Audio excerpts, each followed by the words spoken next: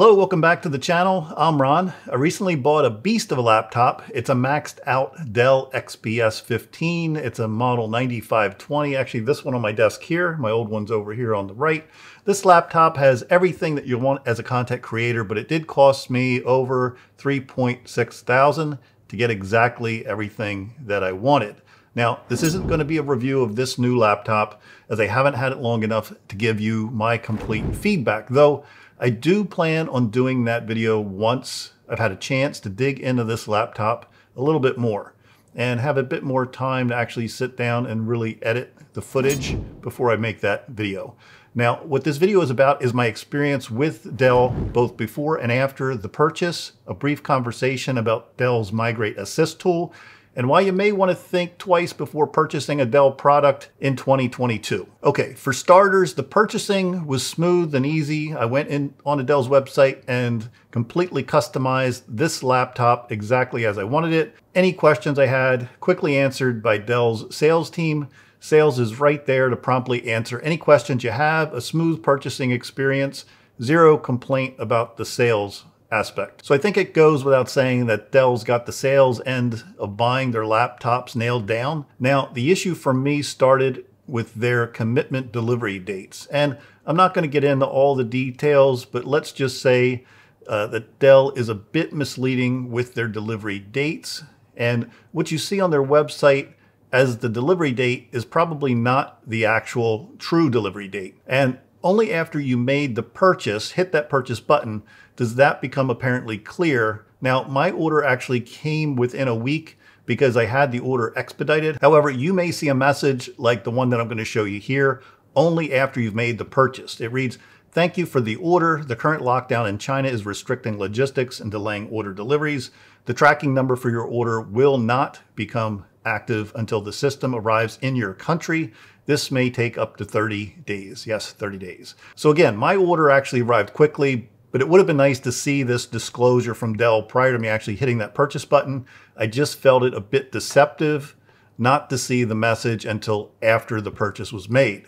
And I'll tell you, if you have time, it does pay to call their shipping or sales team if the information on their website doesn't sync exactly with what you were told or saw on the purchasing screen prior to making the purchase. In my case, I was able to get $180 credit and expedited shipping because of the shipping dates being miscommunicated during my initial purchase. Again, Dell sales team's very responsive. Clearly, Dell's looking to make that sale. Now, once you have the new laptop, you're probably going to be dealing with the Dell support team.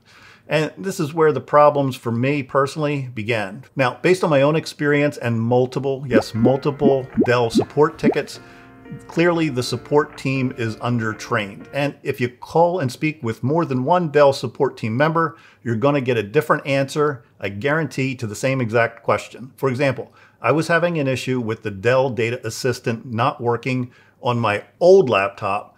The program wasn't launching properly. You need to use the Dell Data Assistant on your old machine so you can sync everything to the new machine. So Dell did a remote login into my old machine and started looking around, uninstalling and reinstalling the Dell Data Assistant, but couldn't figure out why it wasn't launching or working. Bottom line, they created a support ticket and said someone would call me back in 24 to 48 hours, and that never happened. Now, what did happen is I ended up resolving the problem myself and down the road actually informing one of the Dell supervisors of the bug and the fix within their own Dell Data Assistant application. In short, if you launch the Dell Data Assistant and don't see this message on the bottom of your screen, you need to click on the service tag option here to refresh the data. So once the data is refreshed, you're going to get a pop-up here, and you need to click on this to launch the actual Dell Migrate tool. The Dell support team wasn't able to figure this out and never did call me back to resolve the issue. That was one of the first issues I had immediately after receiving my new Dell laptop.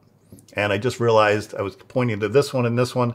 This is the new one over here on my right. This is the old one over here on the left. Sorry, I think I mixed them up in the beginning.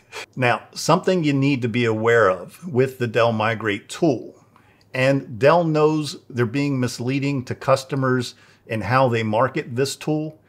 I was under the impression that the tool was going to copy everything from my old laptop over to my new laptop based on everything on the Dell website and all the documentation that Dell provides regarding this tool. And I had no reason to think otherwise. However, be warned, the Dell Migrate tool does not clone or mirror your old machine to your new machine.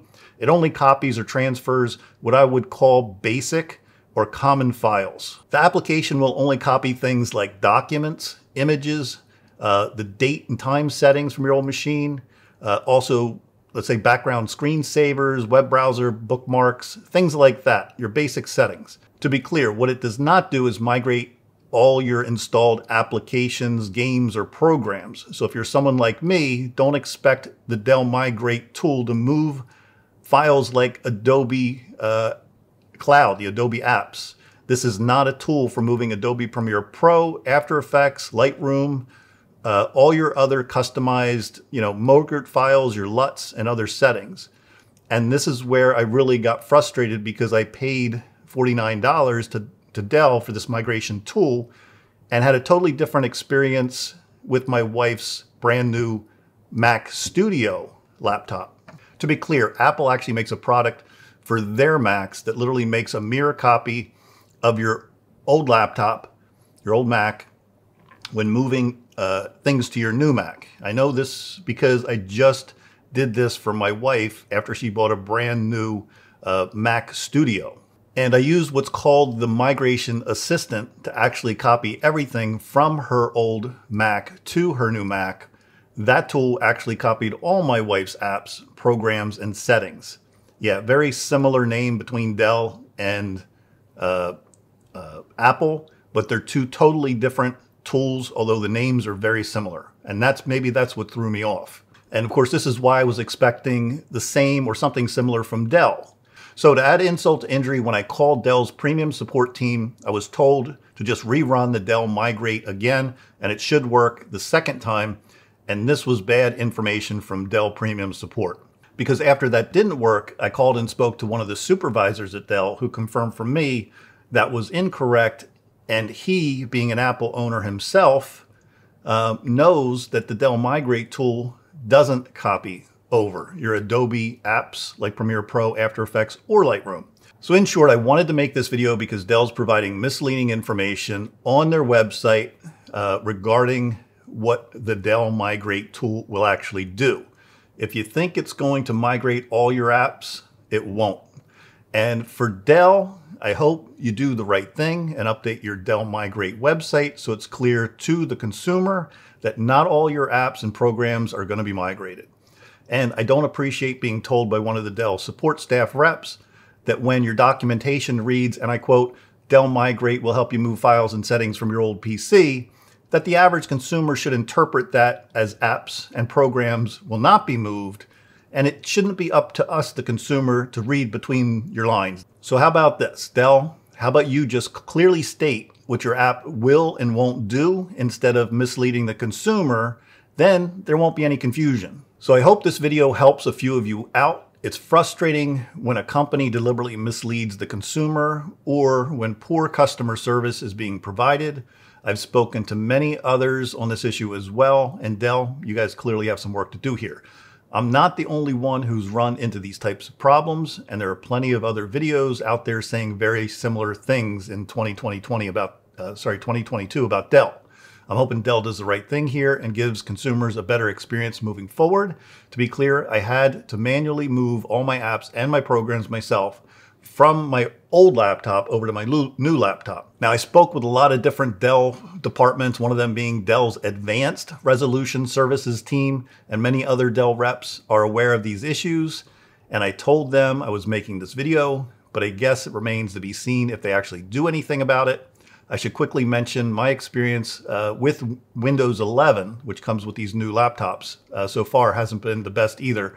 I've quickly learned that with Windows 11, it does not allow the drag and drop functionality that we're all used to. For example, I can no longer drag and drop files directly into Adobe Premiere Pro. Apparently that's something Windows techs are working on for future updates, but I haven't seen anything released for dates as of yet.